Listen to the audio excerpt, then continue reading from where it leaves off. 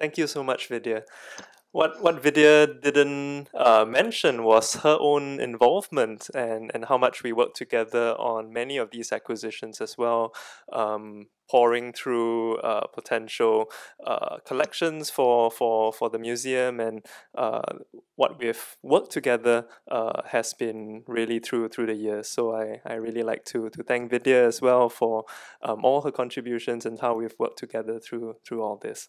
And the things that you get to see today will be just a small part of that. But as Vidya mentioned, those of you who have visited the exhibition in Old New World, that's just next door to us in the basement, you might find some of these images and some of these artifacts a bit more familiar. But I hope whether you've been to the exhibition or not, these would be of some interest to you. And first up, I'd like to thank everyone for making the time this evening. It wasn't something that we noted at the start, but I realized there were quite a few different offerings tonight and different programs for people to go to. So thank you for making this your choice. And I thought I'll just head straight into it as well.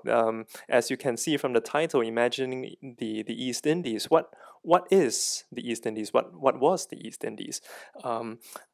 In the exhibition itself, that was an exhibition that was put together in commemoration of the 200th anniversary of the establishment of a British East India Company trading settlement in Singapore in 1819. And what we sought to do with that exhibition was to look at the bigger story leading up to that point of 1819. And in doing so, we decided to cast the net a little bit wider, to not just look at Singapore on its own as the island state that we are so familiar with and as we know today, but really to consider its position in that larger region. And what do you call that larger region? It went by very many names, but one name that seems to recur is this idea of the East Indies. And today I'll bring you through the construction of the East Indies. That's something that was never quite solidified in a way, but it was very much shaped by commercial interest and by certain European imaginations of the exotic, of the Far East. So a lot of the things that we will see today have to do with that imagination, and hence the title that we have. So I'm going to take us through a few things. I'm going to start by looking at the mapping of the East Indies, the way in which the region was mapped.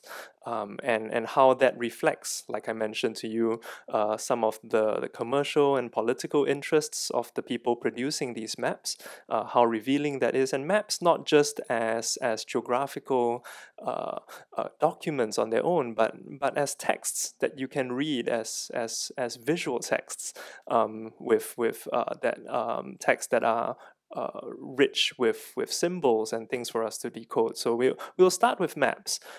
We will then proceed to look at travel literature, and in particular illustrated travel literature, and how that played a big part in this imagining of the East Indies. We'll go on to look at this idea of the picturesque, the kind of artistic vocabulary, language, and idiom that framed the way people consumed and produced artwork around the East Indies, and how the East Indies was then framed within that.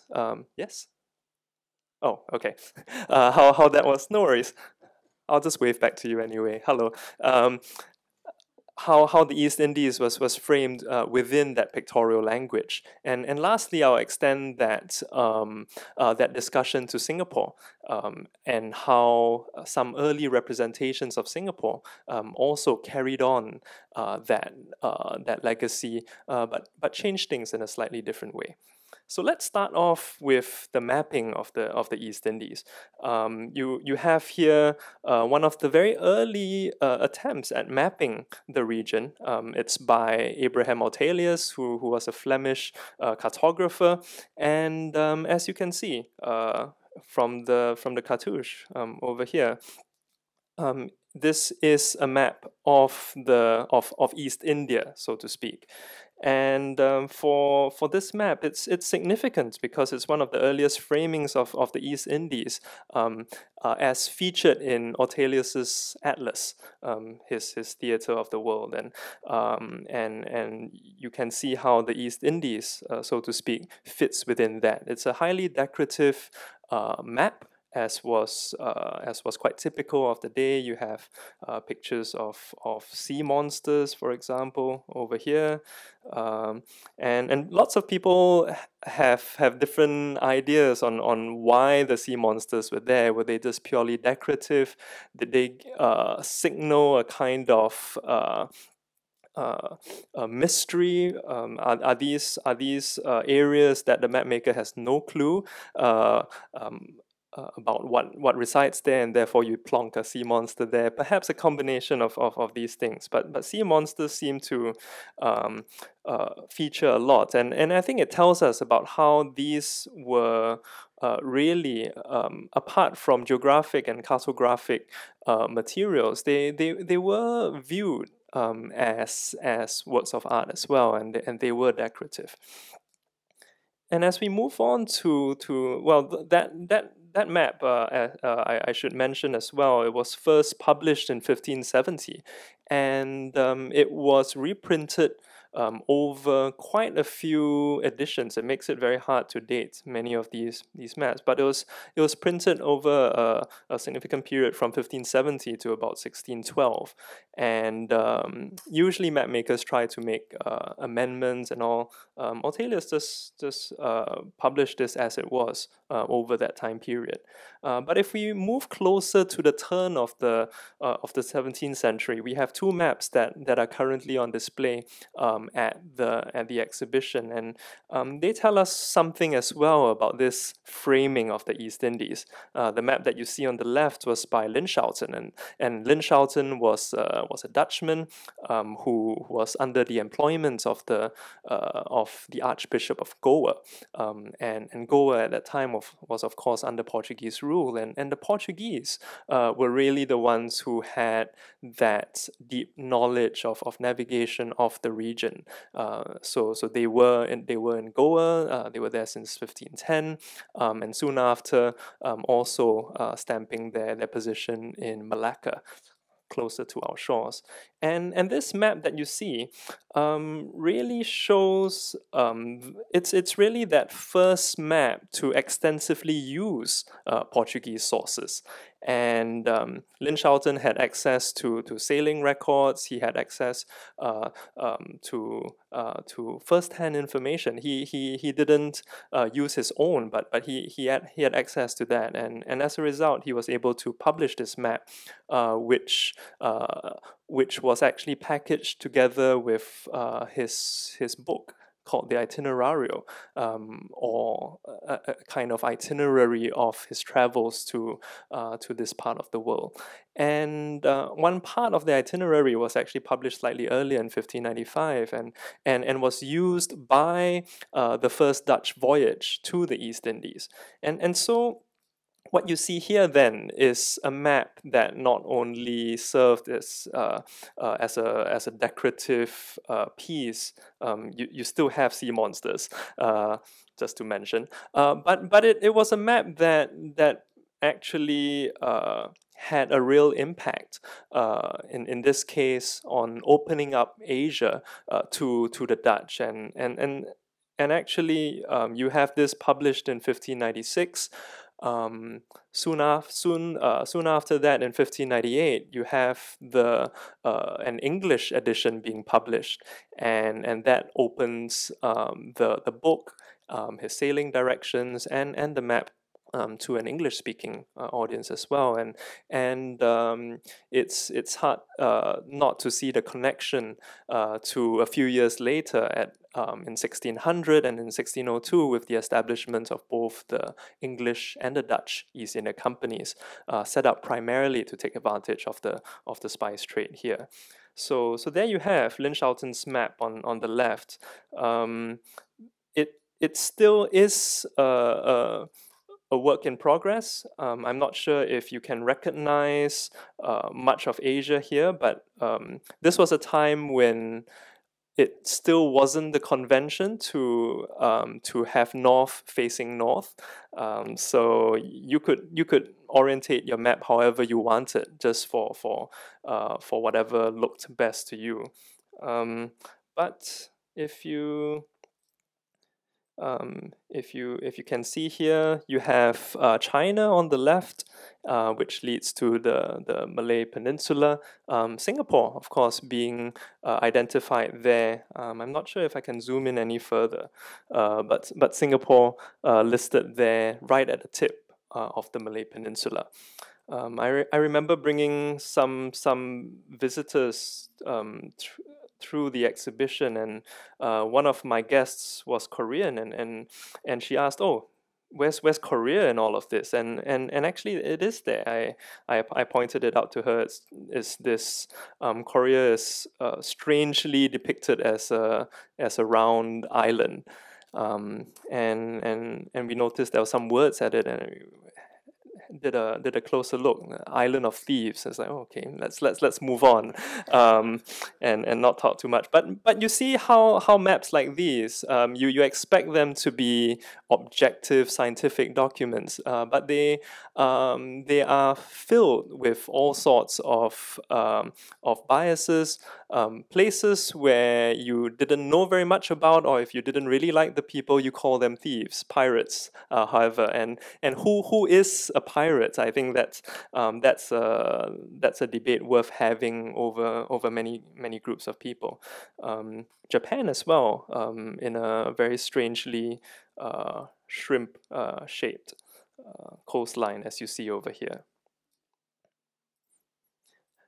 What happened from that first Dutch voyage was actually the production of the map that you see on the right. That's a map that was that came out of one of the crew members of that first Dutch voyage to the East Indies, and that's an interesting map as well, because that crew member, Willem Lodewijks, he published a book about his travels.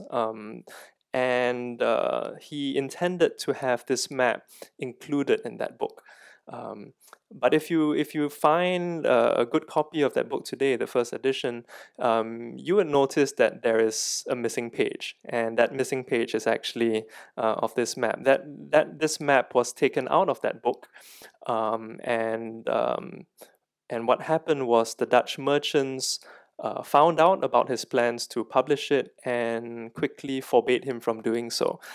So you see how maps then were highly sought after things. To have a map in your hands really means the ability to not only know how a place looked, but perhaps actually to reach it and to get to that place. So that's an interesting story on its own, but one of the main reasons why we have that in the exhibition, and why I want to show that to you today, is how I think this map that you see on the right, by published eventually, nothing stays forbidden or for long. It was taken by a German publisher, Theodor de Brie, and he managed to get his hands on one of the few original maps that were printed out, and he produced his own, which you see over here on the right. One reason why I really wanted to show this is that this, I believe, is the first really large scale zoomed in framing of the East Indies.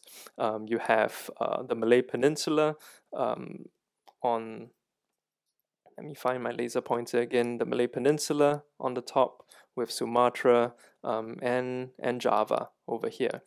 And so that gives us a sense, again, of not just what constitutes the East Indies, but why such a region was so important. This was the location.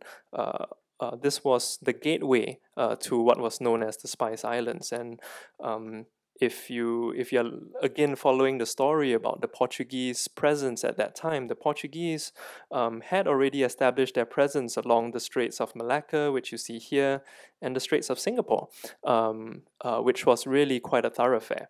Um, but um, but the first Dutch voyage, they took their cue from Linschouten, who suggested, hey, why don't you sail through this passageway instead, the Sunda Straits?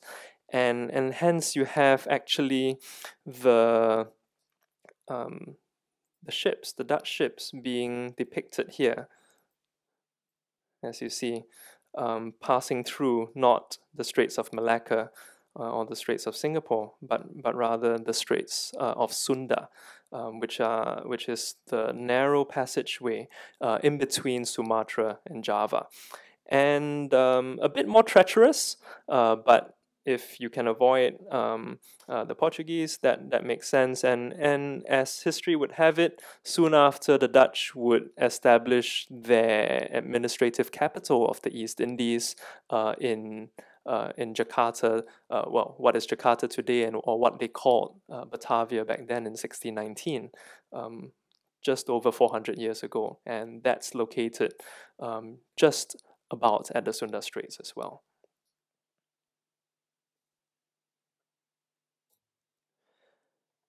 I mentioned the establishment of the East India companies, and with the companies being established, in the 17th century, you see maps being produced for the companies. And in fact, if you're tracing the kinds of maps that were produced, you see an increasing standardization of the framing of the East Indies or of Asia. And then here you see two very, very similar maps by two rival map makers. Blau, which you see on the left, Blau was actually the official hydrographer of the East India Company, and Hondius, who you see on the right, both produced in the 1630s, and quite fun. Again, if you were to zoom in and have a look at the cartouches. Blau's map is dedicated actually to Lawrence Reil, who was the Governor General of the of the Dutch East Indies at that time, whereas Hondius's map is dedicated to a certain wealthy merchant instead. He didn't quite have that connection to the companies. But I guess my point here is how you have an increasingly standardized view of the East Indies. And of course, it changes. Just now you had a much more in-depth one. Now you zoom out, and it's never really clear exactly what the East Indies was. But speaking of zooming in, this was definitely one important part of the East Indies. This is a map of the Moluccas, or what is Maluku today. And if you always hear the term Spice Islands, these are and were the Spice Islands that we're talking about. And for the English and the Dutch, and especially the Dutch, there was that desire to reach the source. Spices like nutmeg and clove were already available in the international market. You could get them from Venice, or you could get them from the Middle East, but at extremely high prices. These were spices that were worth their weight in gold. But here, if you were able to reach the source, then you could reap the benefits of that trade. So here you have Blau's map of the Moluccas. Blau actually managed to buy over Hondius's map.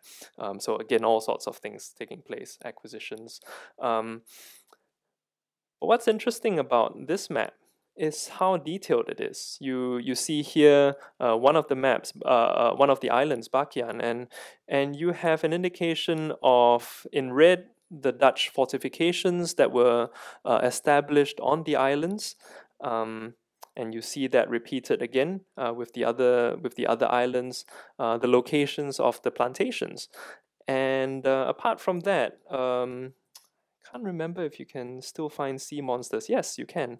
But apart from sea monsters, the map maker was very interested in in depicting shipping as well. And you see various examples of European merchant ships, what they called the East Indiaman, and also local vessels. And you can see them engaged in some forms of dueling as well, some battles, such as the scene that you see right on top. And at the same time, you have some attempt at over here depicting how the locals looked. I very much doubt they look like that. The cartouches, whenever I talk about cartouches, these are um, uh, the ones that I'm talking about. The cartouches are extremely revealing, and here I've just chosen to show you the detail of one from one of the other maps of the East Indies by Nicholas Vischer, and this is a highly decorative cartouche which seeks to illustrate and use all sorts of symbols to depict the East Indies. You have a tropical landscape in the background, palm trees. You can't go wrong with palm trees in showing the East Indies. But you see all different groups of Asians and a whole array of different types of trading goods as well, um, that are peppered all across, including animals too. You have monkeys in front. It's a basically a bustling marketplace of goods, and that's the view of the East Indies again. The riches of the Indies, the kinds of goods that you are able to buy. So it's again viewed from that lens, a commercial one. So I hope this gives you a taste, I guess, of how the East Indies were mapped, and the way such maps try to depict the region. And from here, I thought to move on to look at travel literature, because travel literature is so interesting from that period. You didn't, of course, have the kind of mobility that we enjoy today, and lots of people relied on travel books, travelogues, to get a sense of the world. And with print technology, with engravings, people get an even stronger sense of how places and how people looked. I mentioned Lin Shaoten at the start, and his itinerario also contained lots of illustration, apart from descriptions and shipping instructions and all. And one of the images I find to be extremely interesting, because I think it shows you how the production of images is very much influenced, shaped by the kind of stereotypes held by the artist. And in this case, you have two pairs of figures, the Malays that you see on the left and the Javanese who you see on the right. And Lin Shaoten goes on to provide a written account comparing the two. He seems to be rather fond of the Malays. He regards them as being very good, with their speech, very polite, very friendly. And the Javanese he regards as hard-headed and stubborn and obstinate. So I'm not sure who rubbed him off the wrong way. Actually, in all likelihood, he actually stayed in Goa for most of his time. I don't think I haven't found any record of him going to Malacca or going to Java. His information is likely to have been secondhand from the various travelers who came to Goa, and from stories that he heard from them.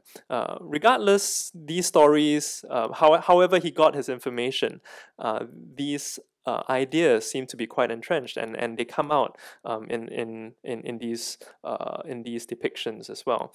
And this was really a period in which you have this European obsession with ranking civilizations, who's higher in that hierarchy and who's lower.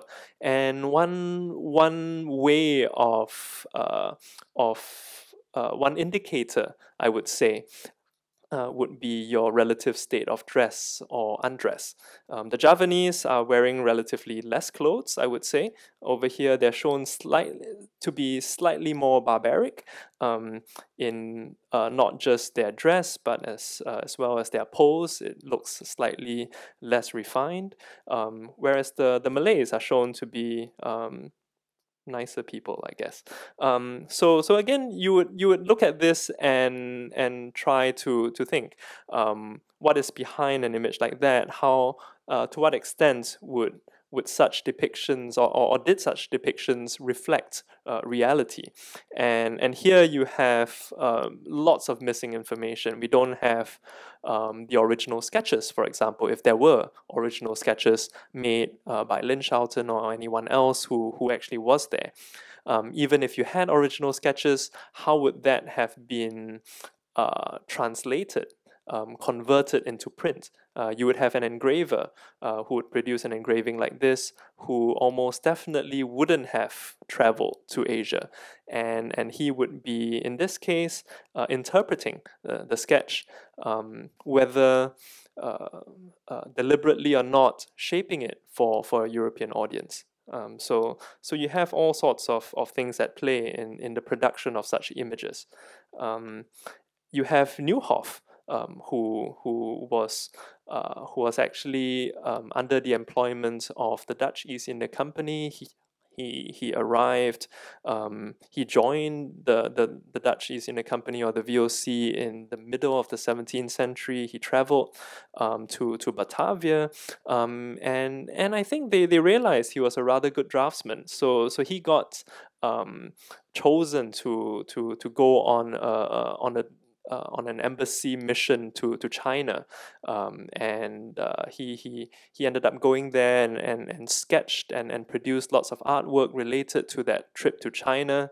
That trip was a failure. Don't talk about it anymore. But the book that he produced became a kind of success, and it ended up influencing an entire movement into chinoiserie, this whole fascination and obsession with Chinese aesthetics, so to speak. But he also published other books, and in particular, he published a book. Well, this was published. This was published after he died, actually, but based on his accounts on his voyages and travels to the East Indies, and accompanying those accounts are some depictions of the people groups who lived in Batavia. He was based in Batavia, or Jakarta today, for much of his time. Actually, his last few years in Batavia weren't so happy. He was accused of under declaring his records, and he ended up being arrested, and then he was put under arrest in Batavia for a few years. But that meant he had lots of time spent there, and during his time of arrest, especially, I think he had lots of time to draw and to remember his time there. And these are some of the depictions of the various people, the various communities in Batavia, and it's interesting because they are somewhat accurate, I would say. He was very fascinated with mixed groups. The pair that you see on the right, for example, he calls them the Mardaikas or the Topazes. They were, I guess, what you would refer to quite loosely as Eurasians today. And he noted how many of them, at least the men, would dress somewhat in the Dutch fashion, but the women would dress a little bit more in native dress. So, but the question again remains how accurate such depictions were. Some people have suggested that the depiction of textiles, for example, are quite accurate, actually. But yet at the same time, the way that they are engraved, the clothes seem to flow down a little bit more like Roman togas, rather than how your sarongs or your kabayas would look. And the poses again that the figures are showing look again more European. This was something fun. What you see on the left is from Newhoff, and that's his depiction of a Javanese couple, a Javanese man and woman. So that's them over here. And I've been very fascinated with how this image seems to be copied a lot by other printmakers in the roughly a century following the publication of this original print on the left. And you see the print on the right over here. Someone seems to have just inverted the print, added some things, but and in the next one over here, given the couple a bit more space, added some fencing around their garden, but and in particular, I find that the guy seems to stay the same, and that's sort of when you look at Newhoff's own written account, he actually writes about Javanese men. Oops, sorry.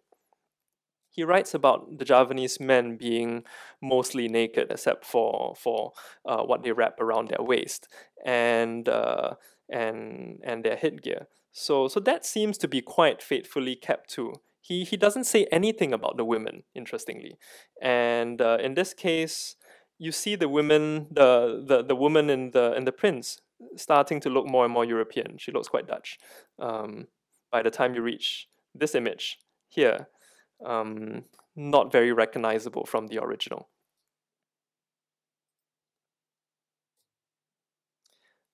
I'll share one more, and this is another travel series by Francois Valentin.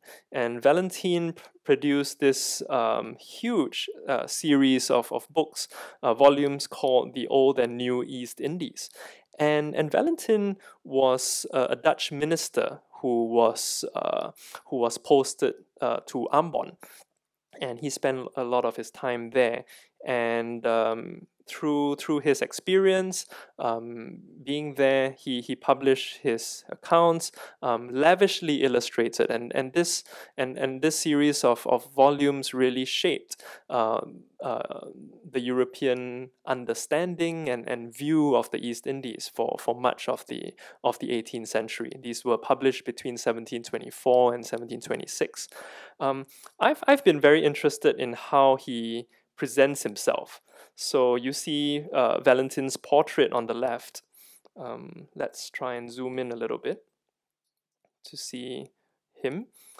The medallion, as you see here, is held by two women. You have what looks like the Roman goddess Minerva, the goddess of war and of many things. It looks like Athena as well, of war, of commerce, of wisdom, of art, and you have over here on the top left another woman, and that seems to represent faith, faith personified. I'm not sure how well you can see from the screen here. She has a very tiny church on her head.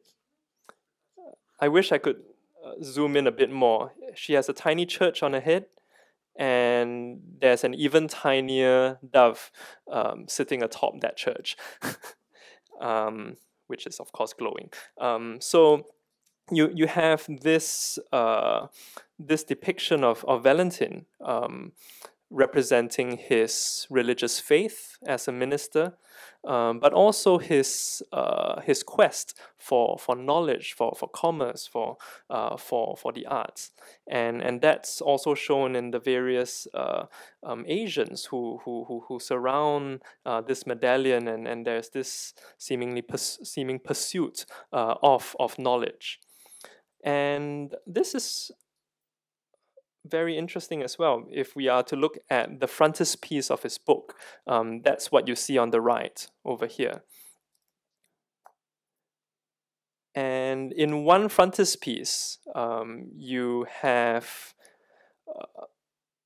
dozens of allegories. You have right at the center of the picture here, you have a woman, and she wears a necklace that says VOC. So this is the Dutch East India Company, or the VOC, personified as a woman. She is seated right at the center on a throne with a crown. She's a queen, and she is right at the center of this picture. And what you see around her are really representatives of the four continents paying tribute to her. At her feet, on the right, you see America as a woman. She's wearing a headdress, and she's presenting some pearls to the VOC. And if you look to the left, you see an Asian pair wearing turbans, and they have a variety of a chest of jewelry. The man holds a chest of jewelry on his lap. And the woman, she's holding an incense burner as well. So these are Asia's offerings to the VOC. You have Africa being represented on the far left on top. And Africa is shown as a man wearing a grass skirt, holding elephant tusks, a symbol of the ivory trade. And on top, you will see, again, Minerva, the Roman goddess representing Europe. Europe doesn't really need to pay tribute. She just stands there. You have agriculture being represented by the man holding the plow right next to Minerva. You have the personification of truth. That's the lady on the right, who unveils the curtain, revealing the truth. And what lies beneath beyond the curtain? On the right, you see a scene of the land trade. You have camels and a caravan. And on the left, on the top left, you see a scene of the sea trade, of a Dutch East Indiaman out at sea. And if we were to go a bit lower, over here you have all these cherubs actually being very interested in their studies. They are holding books related to history. They are, the cherub seated in front has his hands on a map. You see another two cherubs behind, opening a chest of drawers, taking out some shells, and Valentin was very interested in shells and tried to document all of that in his book as well. And next to the chest, you see a lady, an angel perhaps, writing something. And if you zoom in even further, you would see that a Bible verse is being written out by that, and that's actually a verse from the book of Psalms, Psalm 107 verses 23 and 24, and I'll read that out to you. Some went down to the sea in ships, doing business on the great waters. They saw the deeds of the Lord, his wondrous works in the deep.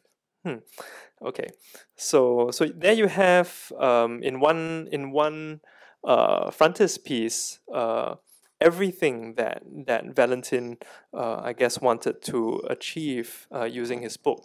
I didn't mention that creepy guy looking on the right. That's most probably a depiction of a Dutch minister, and might be Valentin himself inserted into this image. And what did he illustrate in his book? You have on the left an example, various Dutch fortifications in Ambon. I mentioned he was based in Ambon, so he would have been quite familiar with what was there in Ambon. I was very struck by this, by how all the various forts were named. They were named Fort Amsterdam, Fort Rotterdam, Fort Middelburg. You see all aspects of Holland being stamped on Ambon. One thing I didn't get to show in the exhibition is the page on the right, and that's a page that shows a mermaid, actually. And the mermaid is actually shown alongside other known fish species. You see a sawfish, a catfish, a carp, and all. And Valentin actually claims that a mermaid was caught on the coast of Borneo, and in fact, he also goes on to claim that he saw one himself. But again, who knows whether he did or not? Some people have suggested he might have been referring instead to the dugong, and the dugong has been referred to as the lady of the sea in a way. So was he actually referring to a dugong instead? This idea of the mermaid was actually quite a popular one, and how did that creep into his book? How did that end up as part of that imagination of the East Indies? Well, for one, Valentin was known to have plagiarized quite heavily and taken lots of different sources from everywhere and not really crediting them. Who knows? This one looks like it was taken from another print, actually, which I've seen before. In the exhibition, you see images of two slaves, and I thought to at this point talk about that depiction of slavery. You have on the left a slave called Ali, and this is a drawing of Claes Fredrik Hornsted. Hornsted was a Swedish naturalist who arrived in Java in the 1780s, and he did what most of his contemporaries would have done: buy a slave, and he found his slave's name to be long and unpronounceable, so he changes his name to Ali, something that he could handle, I guess.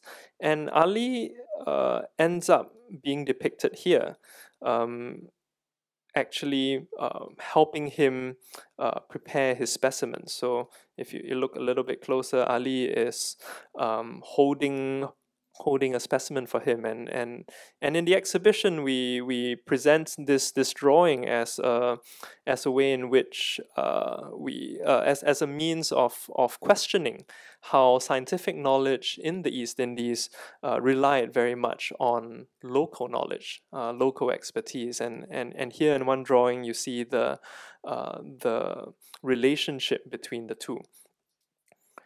I thought to show this here because both this drawing and the subsequent two that you see on the right really show slaves in the East Indies sort of taken out of their context and then made to do different things. In the case of Ali, we know from Hornsted's accounts that Ali's main job was actually to run in front of his carriage to clear the way, and here in this case he's sort of taken out and planted here to become his collecting assistant. For the boy in the center that you see here, this was a boy from Papua who ended up in the slave trade in Bali. We don't know exactly how he ended up there, but in the 1810s, he ended up being purchased by Raffles. And Raffles brings him to England. You know the story as well. He has his name changed to Dick, and Dick goes to England and becomes a kind of sensation, where People there had never seen someone like him before. People come to look at him as a kind of curiosity. And this was really a period of racial ideologies and where physiognomy was used in ranking the races as well. So what you see on the right is actually a print in Raffles's own History of Java of the very same boy, and in that print you see the boy being depicted in a lot more objectifying position. And this is actually used to accompany a physical description that was provided for by Raffles's friend, the surgeon Sir Everett Home, who actually describes, who attempts a description of the boy, comparing him to what he referred to as the African Negro. So that was how the slave was treated in a way. But I'm interested in how you have two images here of the same boy, and he is depicted in quite a different way on the left. And on the left, apart from being subjected to that physical examination by the London surgeon, Dick also gets his portrait done by Thomas Phillips of the Royal Academy. And Phillips decides to give this portrait a bit more of a romantic treatment. And so here you have two different portraits of Dick. But what they hold in common actually is this idealized, constructed tropical scene of the East Indies again. You can't go wrong, like I mentioned, with planting a couple of palm trees in the background. These were images that were produced entirely in London.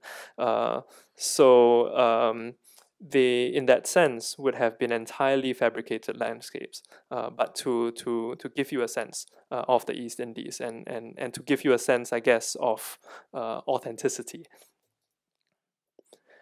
Expeditions and explorations.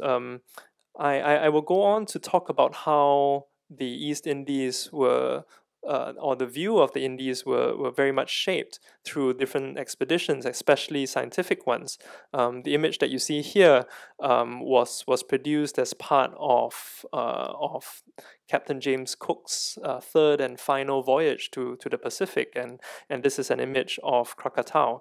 One of the very rare views of the island just before, well, not just before, but before the eruption that obliterated most of the island in 1883, and this was done by John Webber, who was the official artist on that voyage. So I've attached a quote here from Cook himself, talking about how his job, Webber's job, was to supply the unavoidable imperfections of written accounts. By enabling us to preserve and bring home drawings of the most memorable scenes. So you have the imperfections of the written account, but with his drawing, something that is more authentic. Again, how authentic would that be? A scene like this would be what we would have considered an extremely picturesque scene, and I will go on to talk about that in this slide over here. If you've been to the exhibition, you would recognize the scene on the right, and that's a scene that is supposedly of Raffles's riding party crossing the river Chidami at the foot of Gunung Salak in Java. But the origin of that work is actually the sketch that you see on the left. What you see on the left was sketched by Mary Fendall in 1816. Mary Fendall was the daughter of John Fendall, who actually came and took over from Raffles as lieutenant governor in Java in 1816. So I'm assuming his daughter had no choice but to follow him, had lots of free time, and did a couple of sketches, and that's what you have on the left. Curiously, this sketch has a pencil inscription on the reverse saying riding party 6 to 7 miles. on this original sketch on the left, you see no riding party at all, and later on in Lady Raffles's memoir of the life and public services of Sir Stamford Raffles, the print produced by William Daniel is actually based on this drawing on the left, and it resembles a lot more the image that you see on the right. And what essentially what looks like what happened was Daniel, that pencil inscription of riding party was probably an instruction to Daniel to, hey, can you add a riding party over here? He obliges. And can you beautify this scene? Can you make it picturesque? And so you see the mountain Gulang Salak is the original is slightly formless. The mountain on the right is made to look sharper and more triumphant even. You have a much more nicely sculpted foliage on both sides of the river as well, and so this was the job of the engraver of in this case William Daniel in taking an original sketch and turning it into something picturesque. And I want to talk about the picturesque because the picturesque was really this artistic preference, mainly of the British public at that time, that preference for the depiction of nature as it was just there, unspoiled, rugged, untouched by human intervention. But yet, ironically, that desire for such a picturesque image was made possible only by your artist and your engraver shifting things around to make it look pleasing. So not so natural, come to think of it. And that was, I mentioned William Daniel earlier. William Daniel actually traveled together with his uncle, Thomas. You had, I mentioned earlier, official artists who followed these expeditions. In this case, he and his uncle persuaded the East India Company to let them follow on a voyage. And they painted what they saw, and they produced an illustrated travel book, in this case, quite aptly called A Picturesque Voyage to India by way of China. And the quote that you see on the right is somewhat of their statement of intent, what they wanted to achieve with this book, and they place themselves among scientists, naturalists, philosophers who all try to aim at the truth in some way. I'll read the last part. It remains for the artist to claim his part in these guiltless spoliations and to transport to Europe the picturesque beauties of these favored regions. So the artist too has certain noble missions as part of this larger enlightenment project. And here you have various picturesque scenes. What's interesting about Daniel's prints is that they are all accompanied with their own commentary. So I'll read some parts of that here. In this case, you have a print showing the prahu, or what they call the proas, the native Malay vessel, and they go on to talk about how the construction of the Malay proas cannot but appear strange to the European eye. They go on to say how it's reflective not only of the infancy of navigation but of society at large, and they go on to talk about how society in the East Indies was in a kind of state of stagnation. There is no development. Time seems to just keep rolling on without anything happening.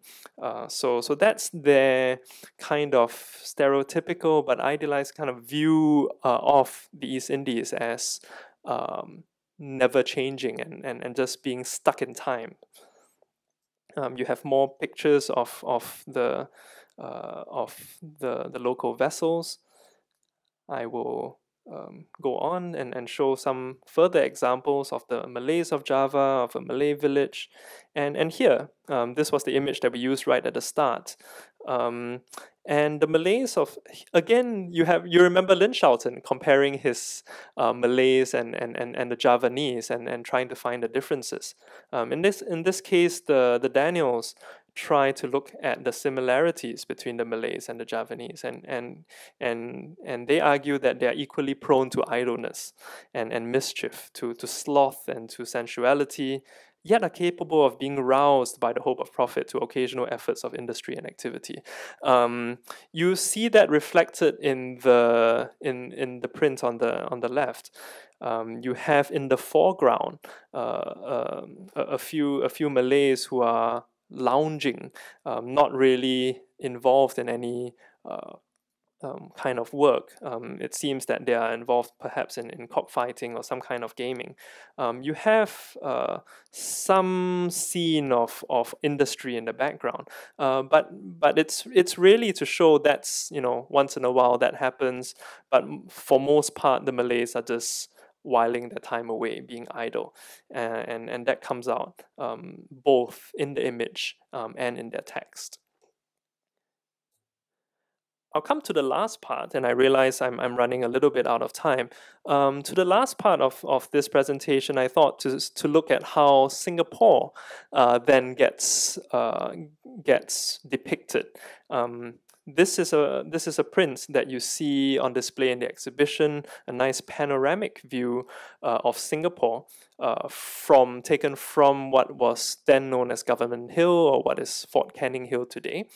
And here it conforms again to that template of the picturesque, especially if you look at the trees on the right. They're added there for composition, but this isn't a scene of unspoiled nature.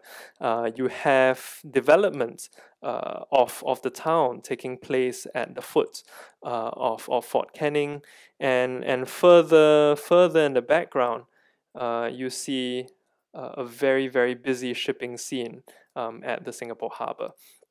So you have a kind of adaptation of that picturesque composition, but then used and adapted for depicting Singapore, because on one hand it is part of the tropics. You want to show that that element of where Singapore is, but at the same time you want to show scenes of development, how the port in particular is growing and is busy.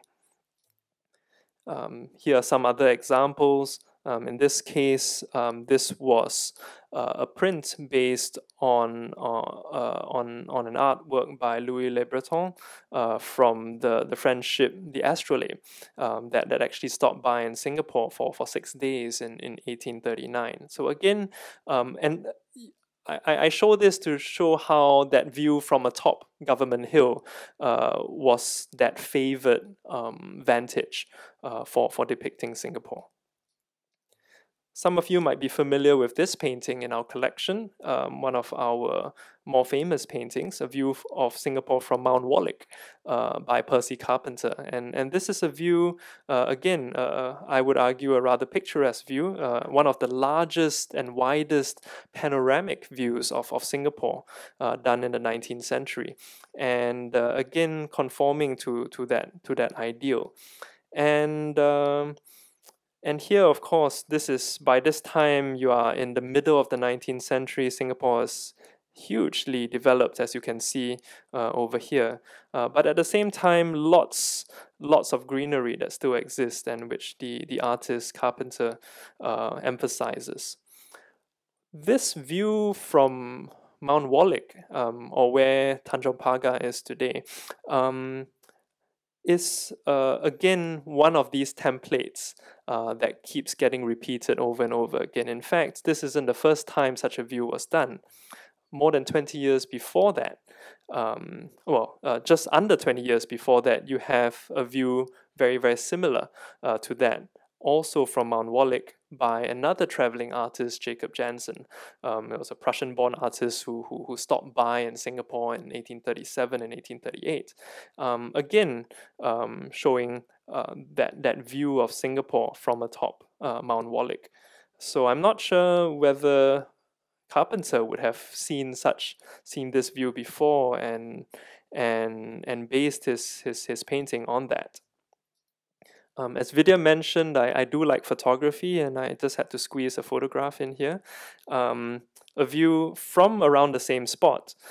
This time Mount Erskine, the hill just to the left.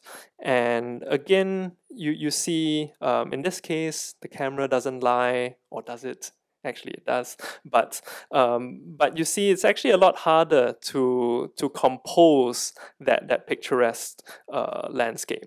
And in this case, you only see some of the vegetation on the left.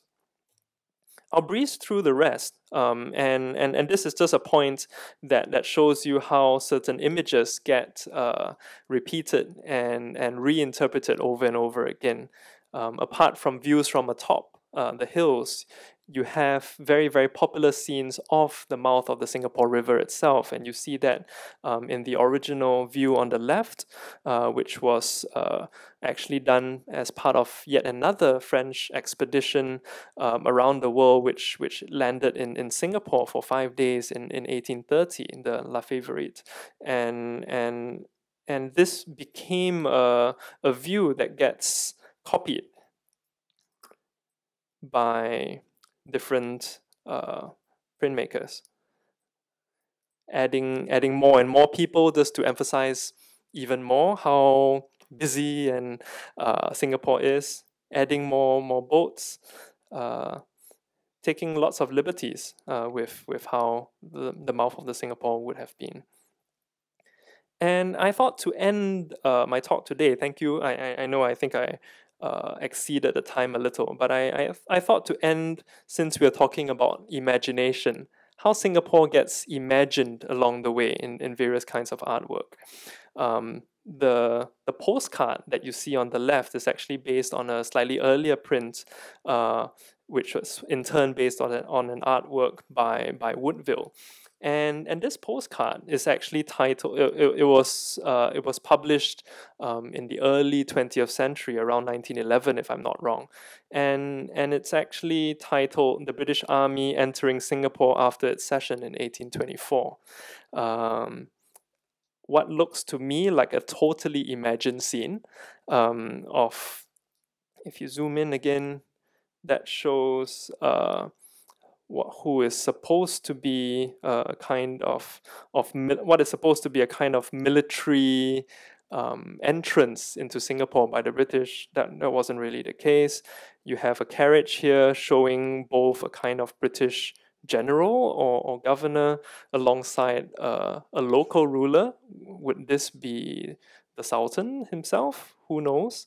But again, you have here an entirely fabricated scene of the British arrival in Singapore, and that was part of a postcard series that's titled "The Growth of Our Empire Beyond the Seas." The image that you see on the right, yet another totally fabricated scene of Singapore, resembling a lot more perhaps a port scene in the Middle East rather than in Singapore itself. This is one of the mysteries I have in our collection. I have no idea how this print was produced and what was the context of it. If any one of I thought to end on this note on what I don't know, and if any of you have come across this print before and you know how this came about, I would love to speak to you. It's a huge mystery to me, but I think on that note, this is really I would say far from a comprehensive look at how the East Indies and in turn Singapore was framed and in turn imagined through artwork. But I hope you get some sense of that, some of the backstories, I guess, to the artwork that you see in the exhibition. And as Vidya mentioned, if you haven't seen the exhibition yet, I hope you do find the time to see it. And with that, I really thank you for your time today. I'll be happy to. Do we have time for some questions? I'll be happy to take your questions now. Thank you. Mm, mm, mm, mm.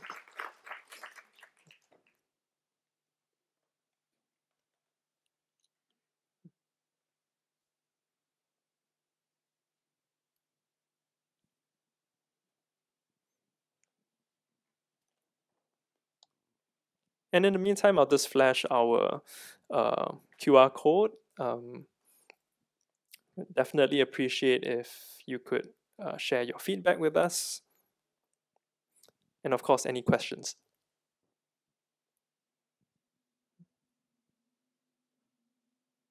Yes.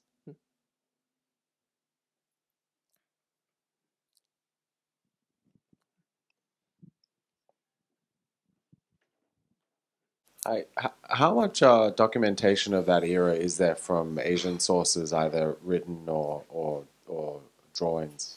And how did that relate to the European accounts? Mm. We have written accounts, but much less in terms of visual depictions. So you're asking about Asian accounts and depictions of Europe. We have definitely written accounts, and if we're sorry. Oh, okay. So you're talking about Asian accounts of Asia itself. Yeah. Again, I would say we have lots of written accounts, definitely not as much as the Europeans, but you have that. But hardly any of local artists drawings. So that's really one of the limitations that we had to deal with in putting this exhibition together, where especially if you're looking at visual sources and artwork, a large majority of what is available is European, and so what we decided to do was to actually present that as it is, but then to start poking holes and to question the authenticity, to question the ways in which certain racial, for example, ideologies shaped the way such images were presented. Yes.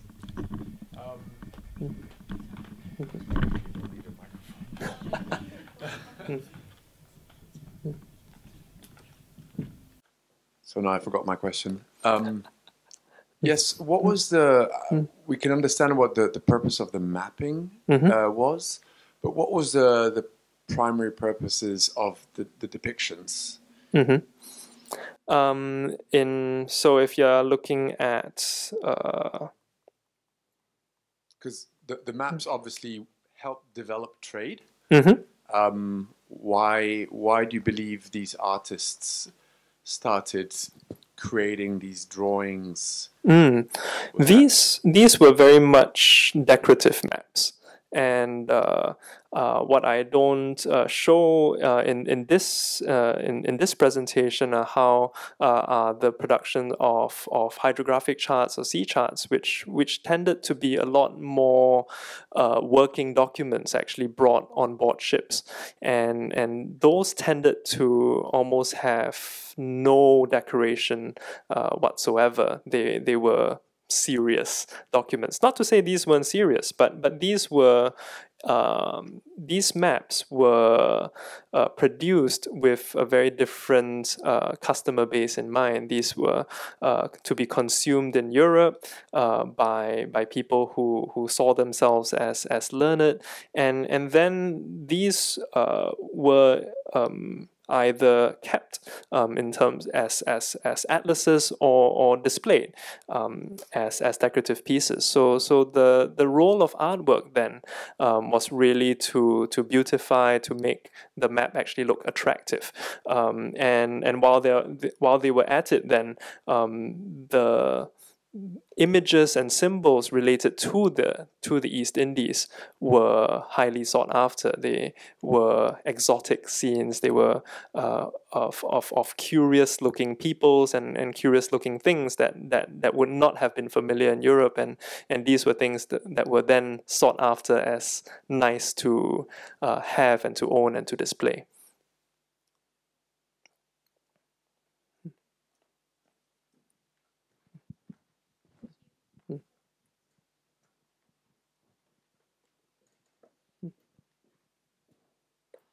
Good evening. I have two questions.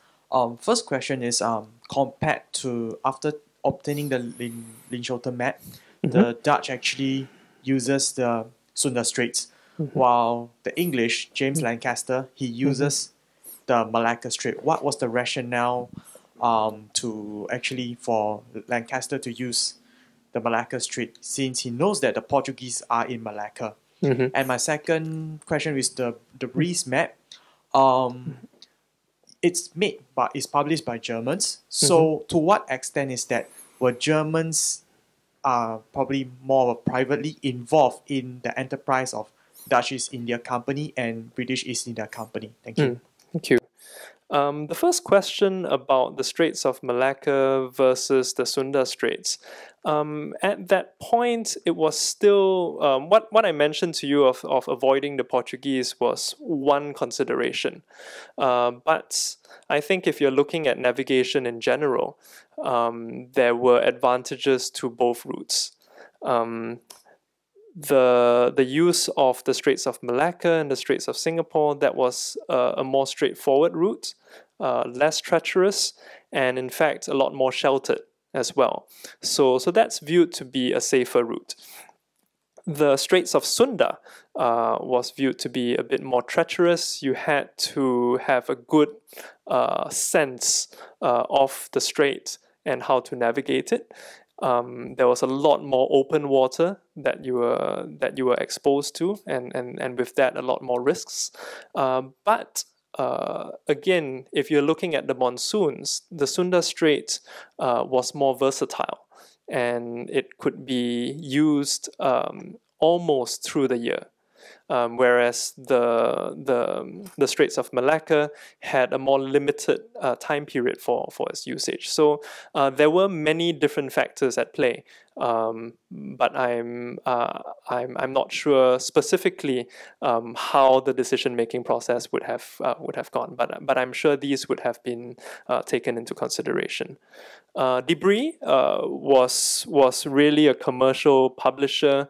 This map was part of his Petite Voyages book, and this was really largely a commercial enterprise. The publisher would find sources from all over the world and try to compile them in a single volume that would be appealing again to a European clientele. So there is no, in this case, no direct connection to the companies, but more in this case, I would see this as a publisher, a German publisher who was extremely enterprising and taking most advantage of what was available out there.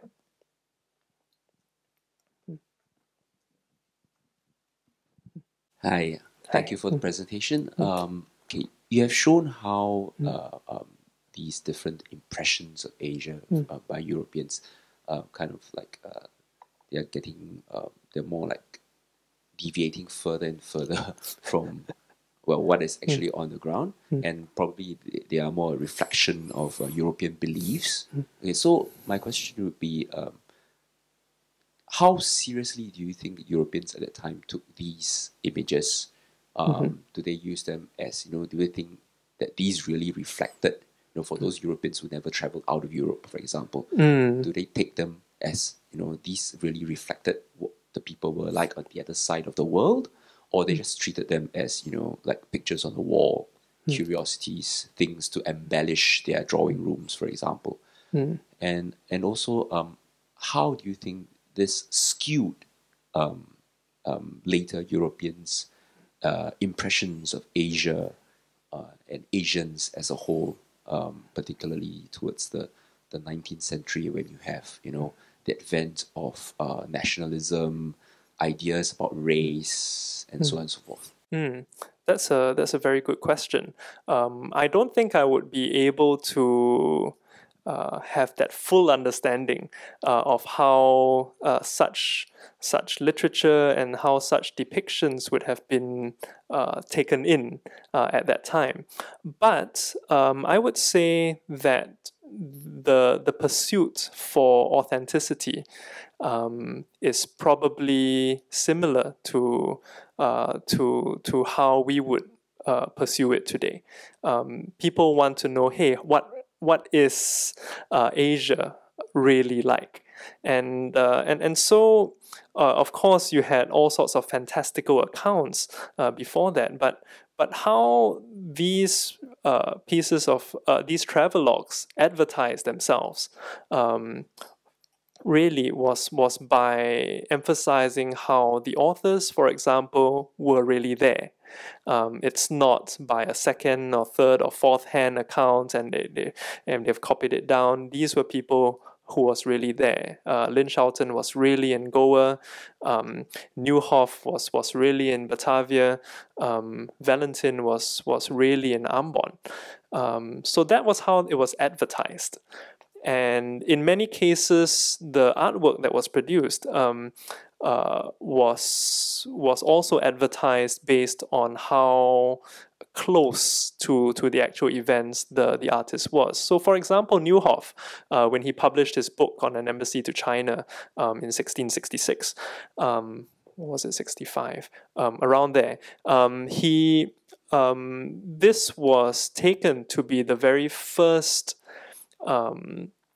accurate depiction of China, because this guy really went there. But I don't have the image right now. If you look at the frontispiece of that book, it shows who is supposed to be the Emperor of China. Doesn't look like him at all. And for that matter, the Dutch embassy that Newhoff was a part of never got to meet the emperor. So again, you still have all these inconsistencies. And like I mentioned earlier, even if the artist was there, it's not his actual sketches that gets reproduced. The sketch is always interpreted by the engraver, who then produces it for the reading public. But I would say in general, people were still discerning in that sense, as far as they could be. They tried to look out. They valued accounts that were supposedly firsthand. But even then, as we can see from today, that wasn't always reliable, and we can't always count on them telling the truth. Valentin claimed everything to be his, but there were huge parts, especially of his natural history sections, that relied on another naturalist, Rumphius, who was supposed to be a good friend of his. I'm not sure how good a friend he was to Rumphius by lifting directly from much of Rumphius's own writings and never ever crediting him. But yeah, so it was prized, but at the same time, I don't think all these writings and publishers were that honest either. To your question about how that shaped views of subsequent European views of Asians, I would say especially today we looked a lot at the views of the Malays, and I think you have lots of different ways in which the Malays have been stereotyped, but I would argue that artwork such as that of the Daniels contributed, at least in part, to reinforcing that stereotype of the myth of the lazy native. You would have other depictions of Chinese. I don't have that here as well, but many European depictions of the Chinese as slit-eyed, as looking cunning and untrustable, really went quite far into shaping European views of Chinese people as actually being such.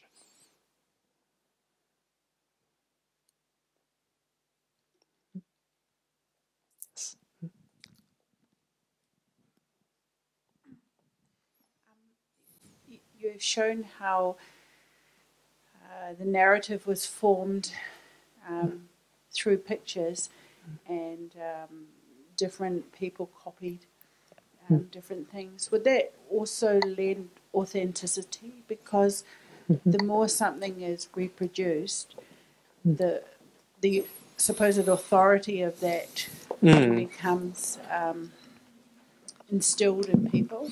Yes. So it's a first-hand account, even though it's seen through a European lens.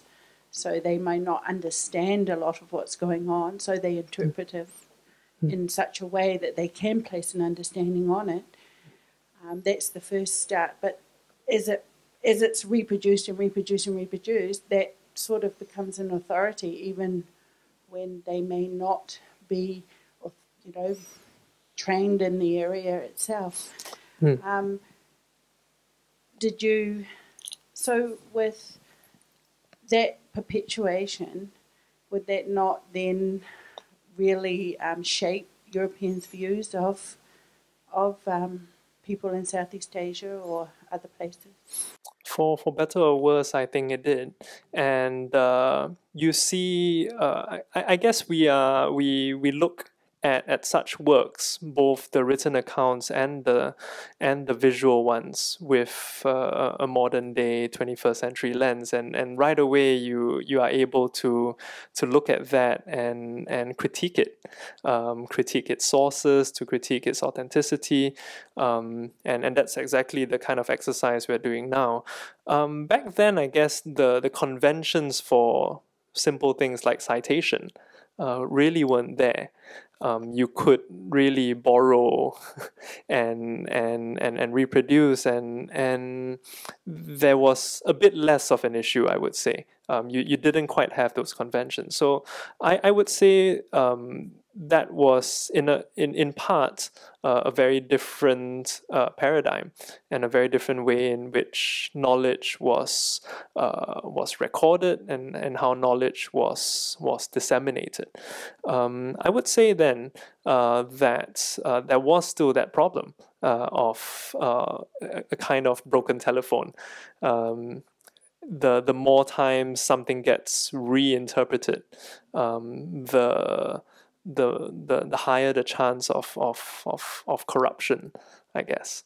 And that's something that you have to deal with as well. You have books like these, which like the ones that I showed you, which are in a sense original books.